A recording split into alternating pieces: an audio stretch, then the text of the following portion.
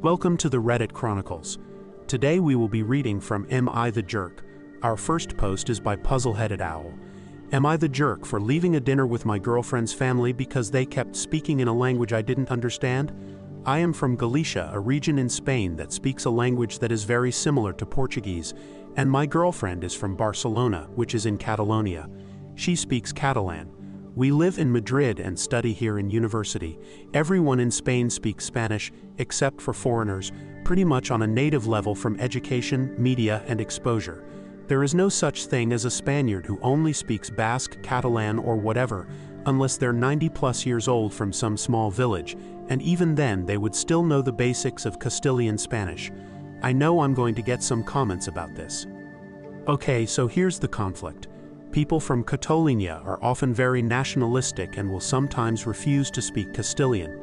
I was in Valencia and some chick said, speak Valencian, a dialect of Catalan, when I asked her for directions in Castilian Spanish. My girlfriend invited me over to her parents' house in Barcelona.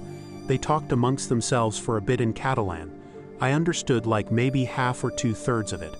They greet me in Catalan and I say in Castilian I don't speak Catalan. I'm from Galicia. They say something in Catalan to each other which I think was negative. We eat dinner, her sisters and their husbands are there, and are discussing things in Castilian, and they would often say things to each other in Catalan, which I thought was rude but I let it go. They kept switching to Catalan during our conversation, and I politely reminded them like 5 times I don't speak Catalan. I go outside to take a breath of fresh air. Girlfriend joins me, and I ask her what the heck is her family's problem. Why do they keep excluding me from the conversation? And she says they hate speaking Castilian. I told her that's BS. I heard her dad speak in Castilian to someone in Peru during his Zoom meeting. He took a 30-minute Zoom call while I was there, and the mom was preparing food, and not once did he switch to Catalan. We join back and they start asking me my opinion about things. I respond, I ask them questions and they just respond back in Catalan, and respond to each other's responses to that in Catalan, and I just had enough and said, I'm leaving now. The food was good but I just can't stand the rudeness. I told you so many times I do not speak Catalan. I don't feel welcome so I'm going. Goodbye. And the father says, how rude, we prepared such a good meal for you, and you are leaving it unfinished. We spent hours on this. They made an entire goose and like 5 side dishes. I said, I told you I don't speak Catalan, why should I be here when you can't even respect me enough to speak in a common language? I never spoke to you in Galician, Portuguese, English, or Romanian, screw you jerks. I grabbed my stuff and left. 15 missed calls from girlfriend last night, stayed at friend's parents' home nearby. Haven't talked in a day, I don't know what to do now. Our next post is by Deleted. Am I the jerk for canceling our apartment signing after I found out that my boyfriend bought an expensive car? My boyfriend 31M and I 28F have been together for just over 2 years. We have been living with roommates and been looking to move in for a while.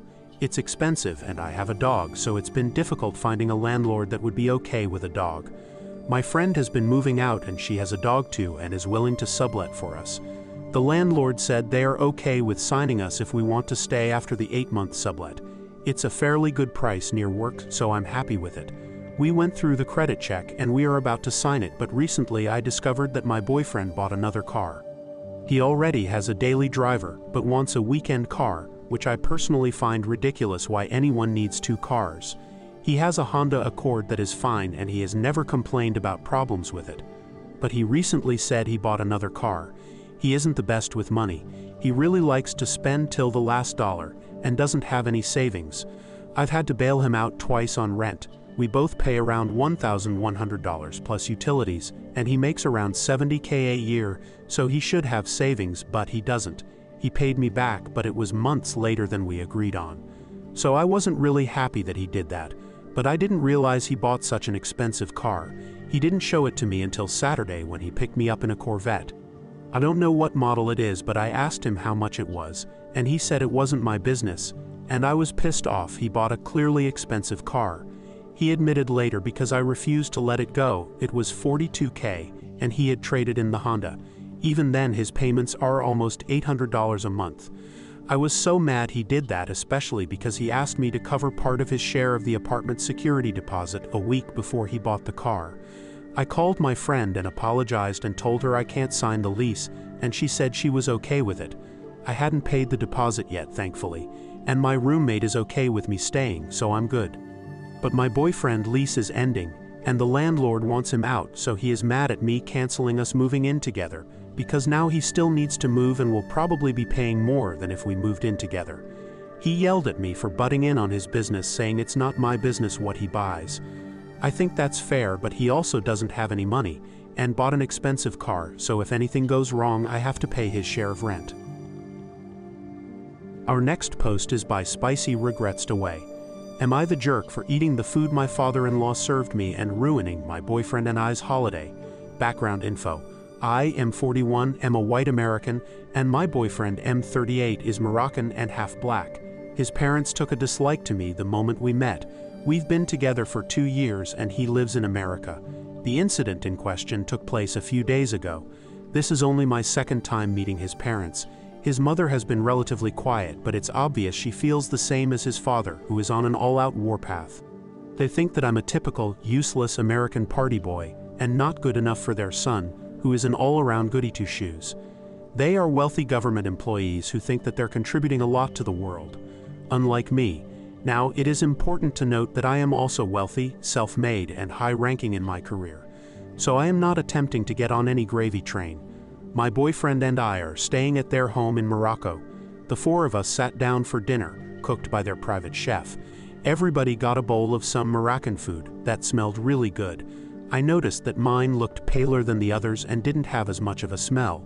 I didn't comment at first, but then his father outright said, as if he was doing me a favor, that he told the chef to put a portion for me aside before she added any of the seasoning, because he thought that my palate wouldn't handle the spice well. I have no issues with spicy food. I could tell that my boyfriend was already uncomfortable, and he told his father that I could eat what they're eating. I managed to keep my cool despite being really pissed off, and told him in no uncertain terms that I could handle spicy food. Next thing, he took my food and went back to the kitchen. When he returned, my food was a shade darker than everyone else's. I realized after the first bite that it wasn't just spicy, it was inedible. My boyfriend noticed my reaction and told his father off before telling me to stop eating it. But I didn't. I ate the damn food, and I have never in my life eaten anything like it. There must have been an entire bottle of hell in it. The pain. But I persevered, much to my boyfriend's protests. His father simply watched. I was sweating buckets, felt sick, almost had an asthma attack. Another reason that my boyfriend was angry with me, because I put myself at risk. But I ate the whole bowl. Then I left the table victorious, but dying a death. Fast forward, I've been in bed for 3 days, still feel messed up, may not survive. My boyfriend says I should have been the bigger person, and that there were no winners, that eating the whole bowl was as childish as his father was for serving it, and harmed only me. He's been taking care of me, but he's also blaming me. I don't think I was the asshole, even if the last 3 days of our vacation have gone down the drain. Edit. I'm not sure that I made it clear enough. The food was taken and he intentionally made it inedible. My boyfriend argued with his father afterwards. Anyway, I appreciate the comments and they cheered me up. I am an asshole and will apologize to my boyfriend. The comments about him picking a man like his father have really bothered me. I will take that advice to heart. Also, I love the concern for my asshole. It has a hard road ahead, but it will be okay. This has come up a few times, so I'll address it here. My boyfriend's parents know he is gay and they have accepted that. He is free to be himself in their home. We do not take our sexuality outside of the home while in Morocco. I'd like to show this post to him later, and I'm going to remove this edit before I do. Please, if you are going to comment, there is no need for racism. This is his family and his business. Update. I have apologized and I am forgiven. I punished myself enough for his liking. But he agrees that his father is an asshole and he could stand up for me more. I'm out now. Appreciate the responses and the laughs. Final update. Father-in-law has admitted that he didn't think in a million years I would actually eat the food. The point was that it was going to be inedible. But he won't apologize because I chose to do it. My asshole and I have reached a wary truce. Thank you all for the well wishes.